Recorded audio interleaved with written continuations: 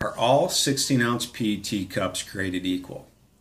What I have in front of me is I have a Fabri-Kal 16-ounce practical fill PET cup, a Genpak 16-ounce practical fill PET cup, and a Dark Container 16-ounce flush fill PET cup.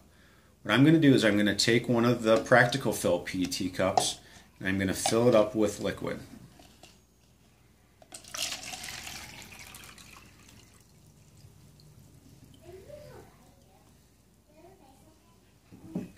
Now what I'm going to do is I'm going to take the Dark Container 16-ounce flush fill PET cup and I'm going to pour the liquid from the practical fill PET cup into the flush fill PET cup.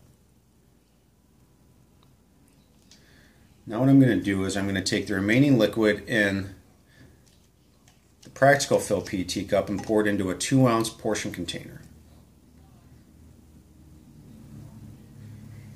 So what you're seeing is that there's 2 extra ounces of liquid that is being poured into the practical fill PET cup versus that of the flush fill 16-ounce Dark Container PET cup. What this means is in a case of 1,000 16-ounce practical fill PET cups, you're giving away anywhere from 2,000 to potentially 2,400 extra ounces of juice in each case.